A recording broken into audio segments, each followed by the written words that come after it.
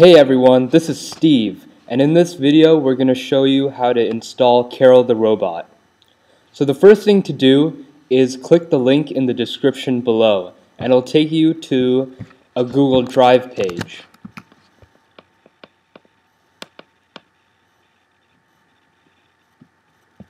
Once you're there, click the File button, and then click Download.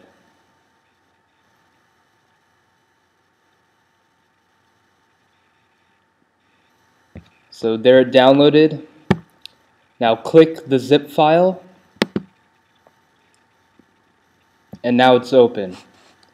So now go to Eclipse and go to the menu bar and click File, then Import.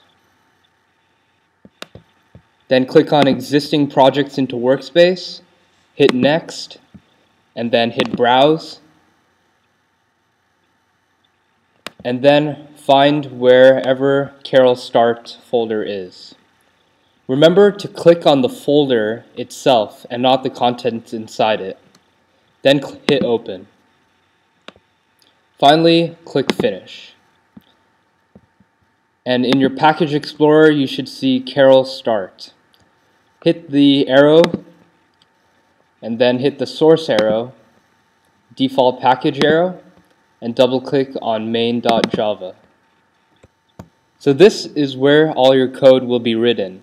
For now, we're just going to be writing code inside the start method. So next, we're going to teach you about variables.